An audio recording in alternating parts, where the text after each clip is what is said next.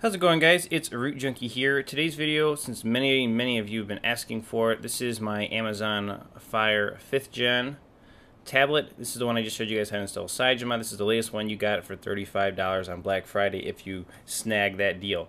Right now I have SideGenMod on it. You can see that's what I'm running right here. This is the SideGenMod OS. And what I'm going to do is I'm going to show you how to restore this thing and get stock Amazon firmware back on it. Maybe you messed your device up, maybe you're in a boot loop, maybe the thing won't turn on, whatever the reason, something went wrong, and this is going to be how to get your device restored. So first thing I'm going to do is I'm just going to go ahead and turn this one off. So we'll be in the off state. Now while your thing's turning off, let's go to my computer and download some files you're going to need. Alright guys, so here we are on the computer, and this is my site, rootjunkiesdl.com. You've probably all seen it before.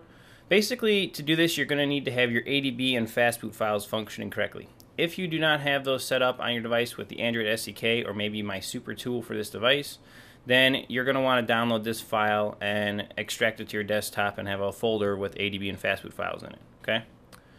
After that, you want to come over here to the Amazon Fire 5th Gen.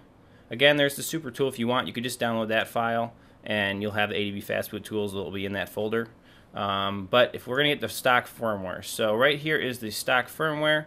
This is, where are we at here? So this is the one I did, I was on when I installed SideGenMod.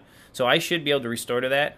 But if you installed SideGenMod or did any of this hacking and you were on this version, this is the latest, then you're going to want to use the latest. Always look for the latest build when you're restoring your device just to make sure it works right.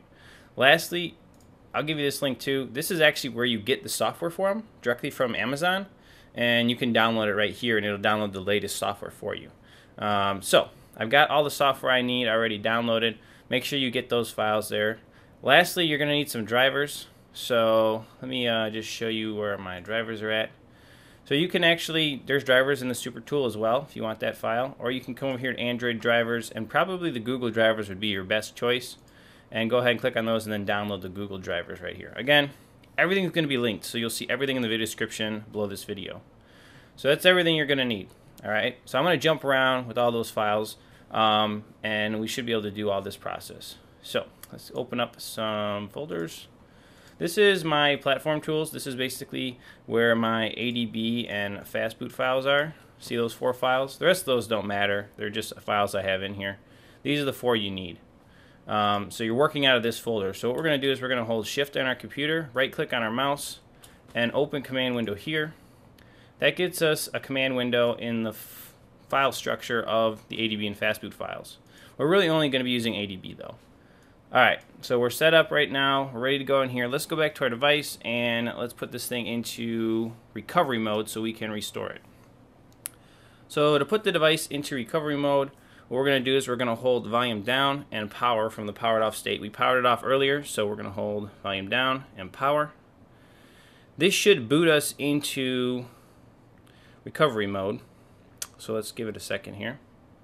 See it says recovery down there in the bottom corner. You can actually let go of, I would keep holding the volume down, but let go of the power button.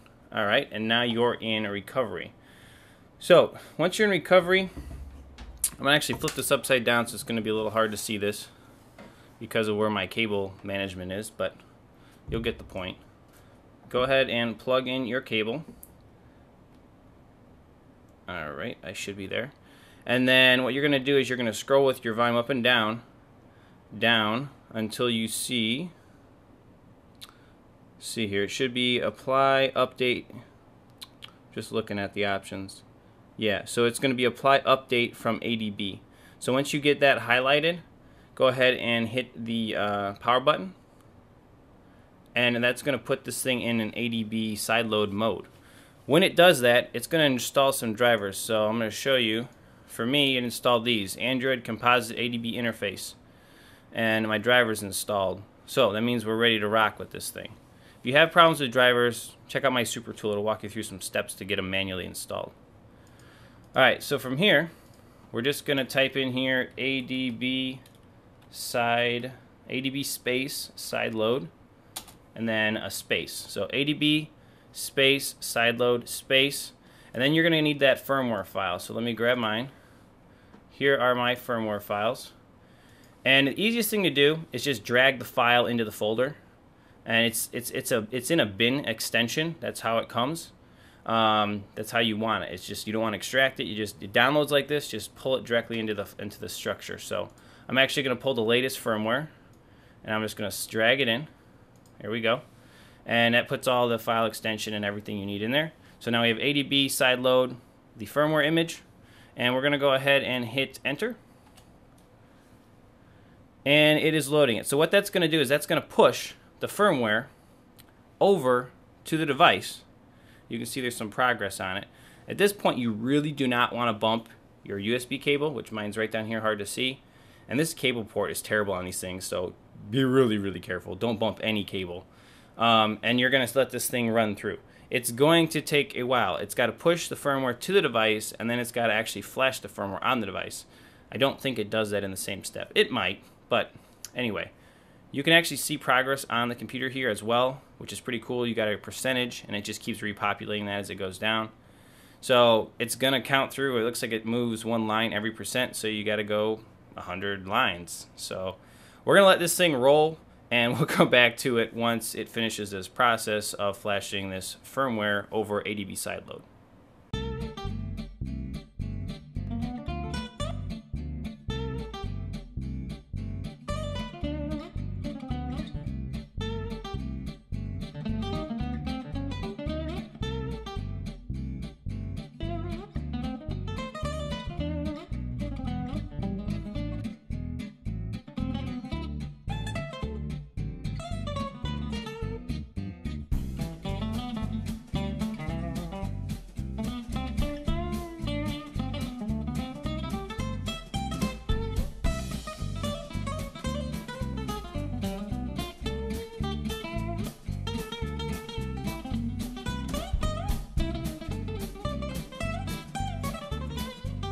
Alright, so there it goes. So we took us about 8 minutes to flash the firmware, and you can see it did a whole bunch of different crap down there at the bottom, and says installation from ADB complete. At this point, you're safe to unplug your cable, and we're done on our computer. Alright, let's rotate this bad boy around. Now you can see it. Maybe you can read it a little bit better. Yeah, so a bunch of different information. Talks about your board, copying preloader, boot partition, for secure devices, scripts successful. So very interesting. So we're going to go ahead and hit the power button up here. It's on Reboot System now, and that should reboot the device.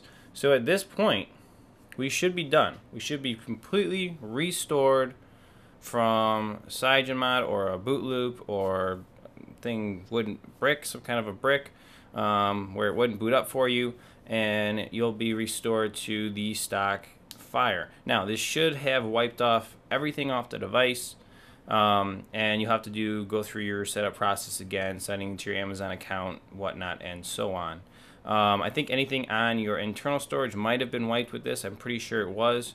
External storage, if you have a SD card in it, that should have stayed, its integrity should have been good. So if you have pictures on that or files, you should be good on that side. But anything on the device itself, I'm pretty sure was wiped. If you have a problem with it booting up at this point, it could be because it actually didn't wipe some of your data. It's a possibility. I don't think it's true, but it could be. And you might need to do a factory reset in recovery. But you know how to boot into recovery now, so it shouldn't be an issue. Let's let this boot up and just show you we're running stock firmware. So this is interesting here. On initial startup, we've got the installing latest software.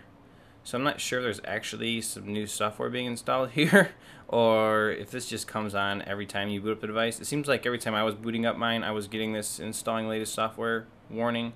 So I'll be curious to see if there's actually newer firmware than what I have downloaded out there, that it's actually doing that or not. I think from what I've seen is they're trying to do like a check on your device to make sure that all of the latest apps are on there. And if you've tried to modify or get rid of some, they're trying to reinstall them at this point, which is pretty stinking sneaky. So I'm curious to see what happens here once this thing boots, because I don't think I've connected it to my Wi-Fi, so I don't know how it can be installing software unless it didn't wipe itself when I did it. So if wipe data factory reset, if it didn't do that, Yeah, I'm just curious. So we'll see what happens when it boots.